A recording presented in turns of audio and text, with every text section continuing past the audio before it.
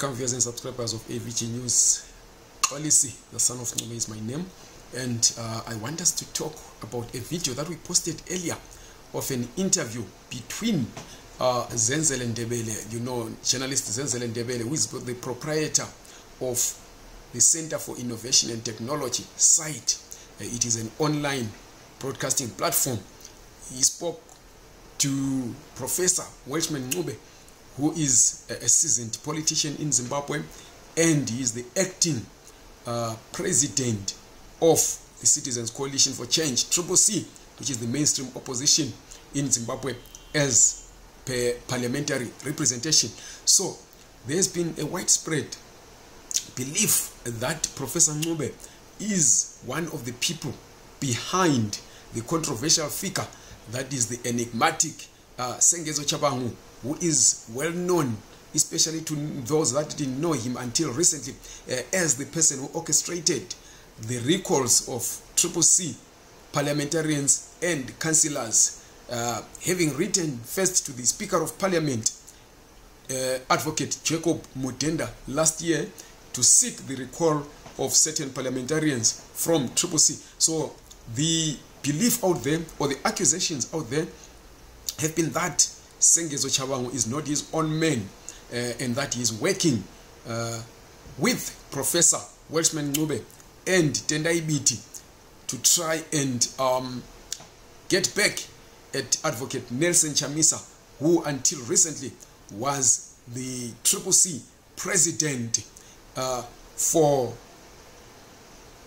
shutting them out of representation in the August 23 and 24 elections in Zimbabwe. So there is a telling interview that Professor Ncube had with Zenzele Ndebele earlier today, and we want to dissect that particular interview. And the sticking point, as we have always been saying on this channel, is that ZANU-PF benefited immensely from Chabangu's actions, but it is unfair to then say that Chabangu is not his own man, to say Chabangu is a spook working for the ruling party. Yes, what he did benefited the ruling party, because where he recalled people in certain areas, he failed to field CCC candidates. Yet he had complained that there were people who were imposed at the expense of those that had been chosen by the people. And the normal way of going about it was that after he had recalled those that he said were imposed, he should have then fielded those that he claimed were disadvantaged by the imposition. But he didn't do that, which shows that either he was acting on his own accord or his claims were baseless. So now Professor Ncube held an interview with Zenzele Ndebele, as I've already said, and he said a number of things, sticking points being that CCC was no longer working in harmony, especially at the top. You remember that CCC is a manifestation of the mutation of the MDC alliance to a new formation after Advocate Douglas Monzora had claimed the name CCC after he won the MDCT leadership following a special congress that was held, in which he beat Senator Dr. Thokozani Kupe. So after this mutation, the belief was that the leadership would just move on as it was under MDC alliance to this new formation, albeit with a new color and a new slogan as well as a new logo. But this didn't happen when Advocate Chamisa later on claimed that he was the only one who had or who retained his position as president of the party, and the rest had to survive on his generosity, depending on whether or not he wanted to dish out positions to them. So in this telling interview, Professor Ncube says that there was disharmony within the party, there were fundamental ideological differences within the party, and that Advocate Nelson Chamisa decided at some point to surround himself with his favorites. He decided to call the shots on his own in total disrespect to collective engagements, to rule or leadership by consensus. So I want us to dissect this interview and listen carefully, because this is a telling interview, as I've said, to those who want to achieve a democratic Zimbabwe in which majority rules, let me say, in which the collective will supersedes personal ambitions. So I would like us to listen to this point, and then we come back to discuss the politics of no values, the toxic politics where we continue to be deceitful, which is completely unhelpful. What we need is to distinguish ourselves from ZANU-PF. What we need is to be demonstrably different from ZANU-PF as a democratic party that believes in democratic leadership, that believes in collective leadership, that believes in all the values and principles of social democracy, which were always embedded in our constitution from the very beginning. And unfortunately, over time, we have veered sometimes so far off those values and principles, so far off those rails that we often become unrecognizable. When we compete for toxicity with ZANU-PF, when we compete for authoritarian leadership, when we compete for autocratic, when in fact the difference between us and ZANU-PF should be the difference between day and night.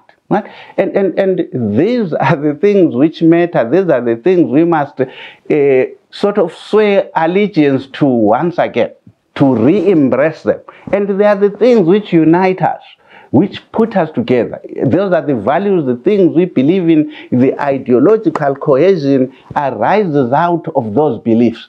The moment we appear simply to believe that we exist for the sole purpose of simply removing ZANU-PF regardless of what we stand for, then we have a problem, because you then don't have the glue that ties you together. What ties people together in a political organization are the things that you believe in, are the things that you are fighting for, the things that you want to do when you are in government, the society that you want to build, the things you want to do for the people. Right? To address issues of poverty, to address issues of joblessness, to address all the bread and butter issues, the promises of the liberation struggle.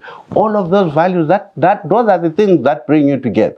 The moment you don't have common values, the moment you don't profess allegiance to common values, the moment you do not have an ideological red thread tying you together, then you are nothing more than charlatans questing for power for the sake of power. That's not who we are, that's not who we have been, and that is not who we're established to be. Out of interest, when last did you speak to Nelson Chamisa?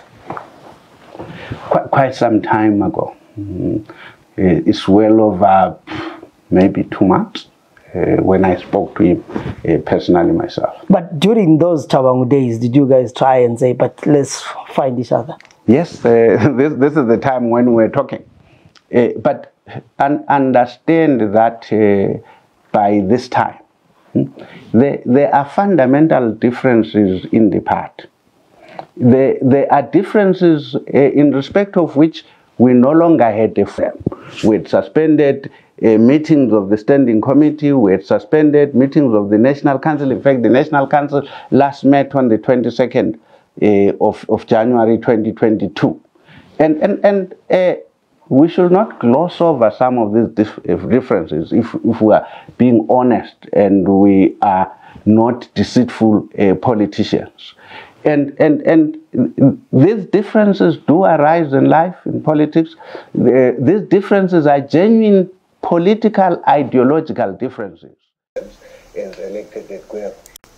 Well, as you could hear, the professor is saying that the party leadership was no longer meeting as the collective leadership, which means that somebody was calling the shots from certain areas with a certain people that he had surrounded himself with. And he says this is the main reason why CCC ended up imploding, because there was no more platform in which leaders could engage, either to fortify the movement or to resolve some internal disputes that had arisen, where there were some people who were aggrieved by what had happened previously or what was happening within the party. And then this is the main reason why we ended up having to see Chabangu going forward to recall people using a position that he didn't, in essence, hold within the party. So let us listen again to further engagements between Zenzele and Professor Ncube. Those of us who didn't want to go back, who accepted the conclusion that the issues were moved on, and accepted that the party had reconfigured itself, had reconstituted itself, had elected a leadership in Guel, and moved on. That is why that leadership operated from that time of the judgment, the Patel judgment, up to the meeting of the National Council on 22 January 2022. And it was at the meeting of that National Council, the supreme organ of the party in between congresses, that questions were posed to the membership of the National Council. And these were the questions. Are we going to participate in the by-elections, which were a mini election, which had been scheduled for March of that year? Were we going to participate or stay out? We resolved unanimously, virtually, that we're going to participate. And as of the moment we're deciding, we're still MDC Alliance, we're the council, the National Council of the MDC Alliance. We then posed the second question. Given that Douglas Monzora and others had stated publicly that they were going to participate in those by-elections, not as MDCT, but as MDC Alliance, were we going to continue to participate as MDC Alliance and encourage the confusion which was intended? We decided no, we're not going to participate in that election as MDC Alliance. We're going to participate under a new party name, CCC. We therefore resolved that from henceforth we will call ourselves CCC, and we're going to participate in the March elections as CCC. We further decided under what banner, under what colors were we going to participate. We resolved that we are going to abandon the color red as the predominant color of the party. We are going to adopt the yellow color. We asked ourselves, are we going to continue with the MDC Alliance slogans, Chinjama Itiro, Kukula Zenzo, etc., etc. We again resolved that we're going to adopted those logos. And we proceeded after that meeting as MDC Alliance renamed CCC, which is why we continued in the same offices as we had occupied before. Our MPs who had not crossed the floor to Monzora, our MPs who had come from what was the MDC Green before the Alliance, which had come from PDP, continued as CCC members of Parliament post that meeting of 22 January 2022. So it is dishonest, it is deceitful for anyone to suggest that of the MDC Alliance National Council as it met in Mazavuba in Harare on that date. That is the truth of the matter.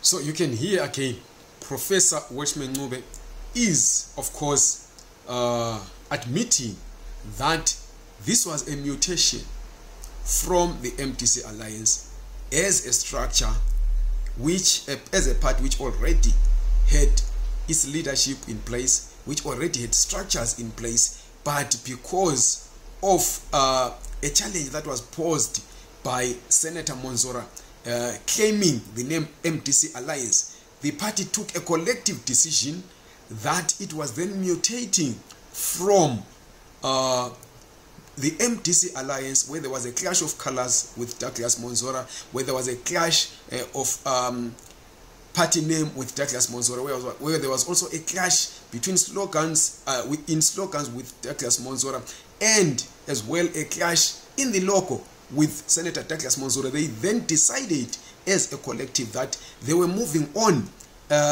into changing, not forming a new party, into changing some of these things.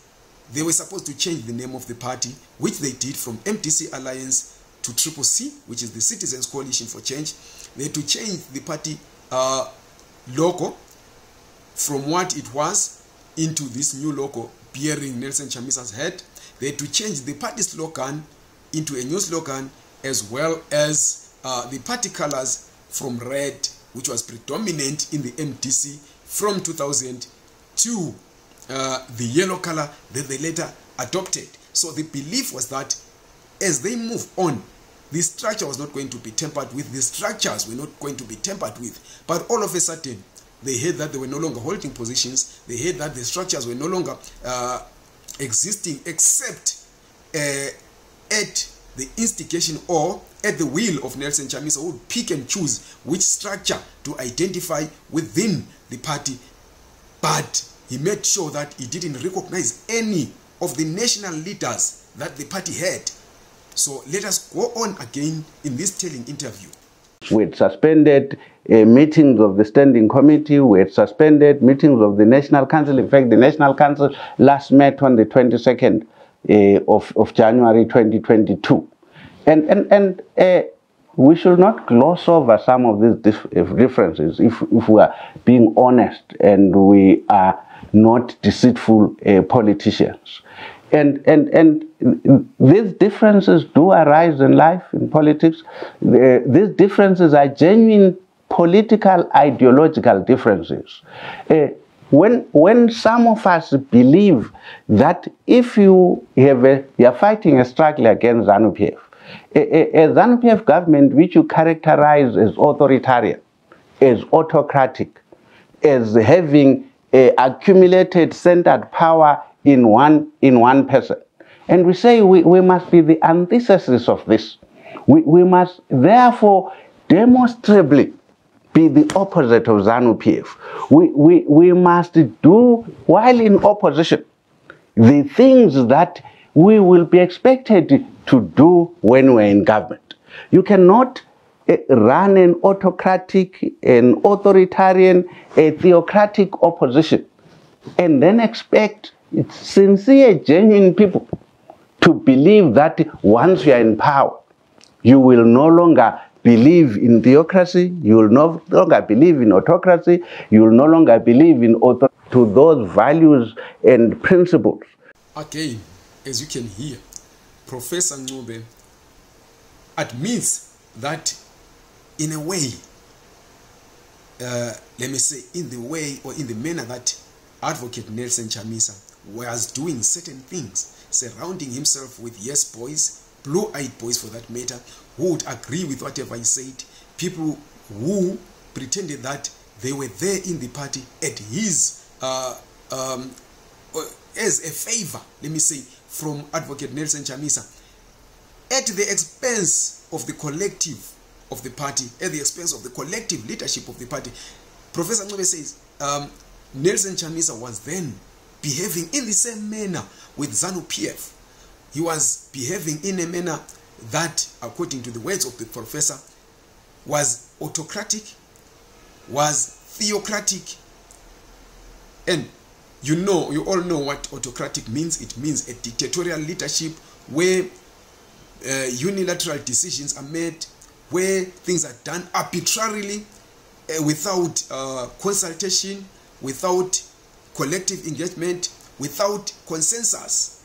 And then theocracy, it is a situation whereby you have people believing a system in which a certain people or a leader believes that he is there by the will of God. He is the only God-ordained person who is required to lead. And therefore, because he speaks to the word of God, or he speaks the word of God, he cannot therefore be challenged. So this is a deep analysis of what was happening within CCC. And this now, it proves that there were indeed fundamental problems within CCC, there were indeed ideological problems within CCC, in which those who are bent on finding the lasting solution to the Zimbabwean crisis, who are bent on reforming the system that Zimbabwe or the Zimbabwean ruling party is presiding on right now felt, no, we are now becoming just another ZANU-PF using false identity. We are no longer different from the same thing that we claim we are fighting against. Therefore, something has to be done. So it then shows that those who are claiming that Chabangu was working with ZANU-PF are just being simplistic about this, because there were deep-seated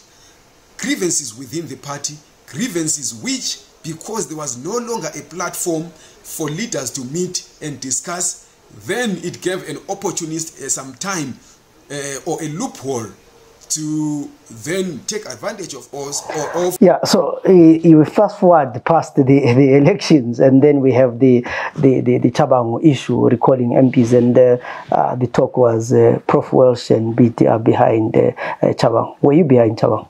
Of course not. But again, when people refuse to take responsibility for creating the circumstances which lead to such unfortunate incidents, you then engage in witch hunting. This one there, this one there, this one is responsible for this. It's so sad and so unfortunate. The truth of the matter is this, and I hope I can say this without taking a lot of time. I as an individual learned for the first time about the first wave of recalls from a friend who is in the diaspora. I was coming out of the High Court, they called me. And they actually say, Nelson Chamisa has recalled people. I said, no, that's not possible. They insist there's a letter in Parliament recalling people. He has recalled people. I said, it's not possible. Give me the names of the people who have been recalled. They give me the names of the people. I said, it's not possible for Chamisa to have recalled the people you say, because these are some of his closest friends, some of his closest allies. It's not possible.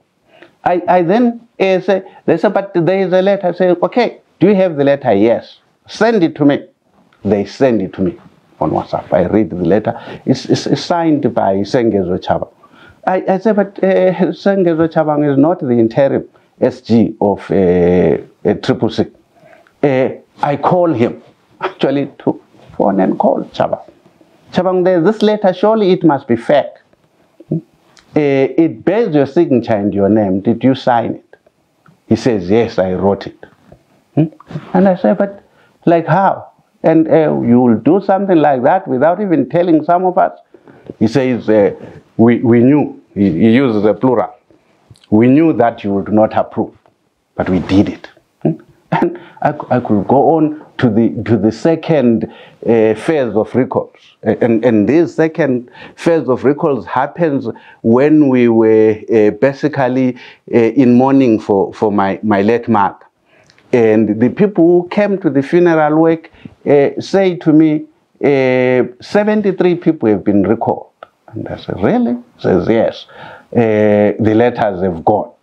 I again call Chaba and say to him, have you recalled these people? He says, no, I haven't recalled these people. So I reassure people that, no, I've spoken to Chabang. He says, I haven't recalled anybody. Then when 23 people are recalled, I call him again. But you said to me, you haven't recalled anybody. And his answer was, no. I said I hadn't recalled 73 people. I didn't say I hadn't recalled anybody. I said, but surely you should have then said, it's untrue that 73 people have been recalled, only 23 people have been recalled. Right? So this couldn't have been happening. Right? This couldn't have been happening if Chabang was not his own man, if Chabang was controlled by me. And if you needed evidence that I didn't control Chabang, and I know for a fact that VPBT didn't control Chabang, he was as much in the dark as I was. The people who knew are the people you read about now, even attacking the Gweru leadership, saying we were cowards and calling us all sorts of things. Those are the people who were involved, not us. But because we love to create scapegoats because we have become deceitful, because honesty is no longer one of those things which we value. You then have these sorts of things. Clearly self-explanatory. The professor is one of those who were aggrieved. Of course, he says that he didn't know about Chabangu's machinations, about Chabangu's move, until at some point when he was called by somebody in the diaspora, a friend of his, who then told him that no, there have been some recalls, although the person first thought that it was Nelson Chamisa recalling. But again, there is something telling this. Professor Ncube says when he was told the list of people that have been recalled, he said, no, wait a minute. There is no way that Chamisa would have recalled these people, because these are people in his inner circle, which means within the party, there were circles now. There were people who would not be touched by Nelson Chamisa. But that also means that there were people that he could touch. So he could have recalled people, but not those that were recalled by Chabangu, which means that there were serious differences, there were serious fissures within CCC. So this is what I wanted us to discuss. And as I've always been saying, we will not be able to correct the situation in Zimbabwe if we do not first correct the situation within the opposition. And as the professor is saying, there is no way that somebody can be an authoritarian leader now, a theocrat now, and then only after they've gotten into power, they change their colors. This is what I've been saying also to people who say that let us first remove ZANU-PF and then we will deal with the rest later. We had the same problem in 1980. People went to war. They knew when they came back that there was a party which was tribalistic in nature, which was formed on the basis of tribalism, a party which was hell-bent on getting power at all costs, as expressed by their actions whilst they were still in exile, whilst it was still hot in the Liberation Front, where they killed each other, they murdered their fellow comrades, and wherever they met with those who were fighting for the same liberation but on a different front, they would attack them. We know that just before the elections in 1980, ZANU-PF went on a murdering spree in Mashonaland, where it murdered people and told them that if we lose this election, we're going to come back and we're going to bayonet you, we're going to kill you. And so they won an election based on this violence. But we've still made that same mistake of saying, let us deal with Smith now and then we'll correct the rest later. And we made Mugabe the poster boy of Zimbabwean democracy. Eventually, when he got into power, just a few years later, a couple of years later, he started killing people. He killed 20,000 people, Zimbabweans for that matter, black Zimbabweans for that matter, just on the basis that they belonged in a certain tribe and they supported a certain party which had formed a stronghold in that particular region. This is the same mistake that we want to make right now, where we want to push aside realizations that somebody is being an autocratic leader, somebody is a dictator, just because we are hell-bent or obsessed with getting rid of ZANU-PF. We forget that politics is more about an ideology that somebody is representing, a philosophy that somebody believes in, the policies that that particular person has, as opposed to just the mere removal of one party and replacing it with another. Because what we need now is a reformation of the Zimbabwean system. We need to reform it as opposed to conforming to it. We need to change the way things are being done, and we cannot wait until we are in power for us to begin showing that we mean what we are talking about, that we act what we preach. So this is what we've always been saying. I'm glad that the professor has said these things again. From an insider point of view, they felt that they were sidelined.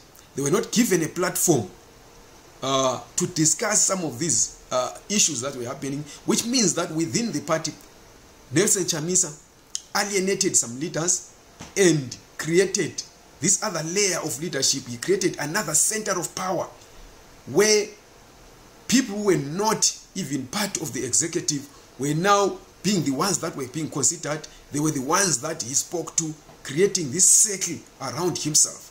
So these are the things that we need to tackle, and I hope that you're going to listen to the whole interview. We posted it here and also on the CITE website. It is there on the CITE Facebook channel. It is there.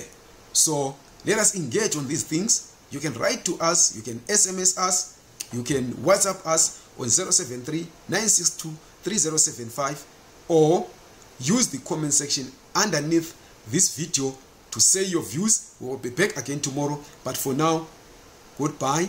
Don't forget to subscribe to this channel, like this video, share it, and also press the notification bell just on this channel, so that whenever we come online, you become notified. Thank you very much.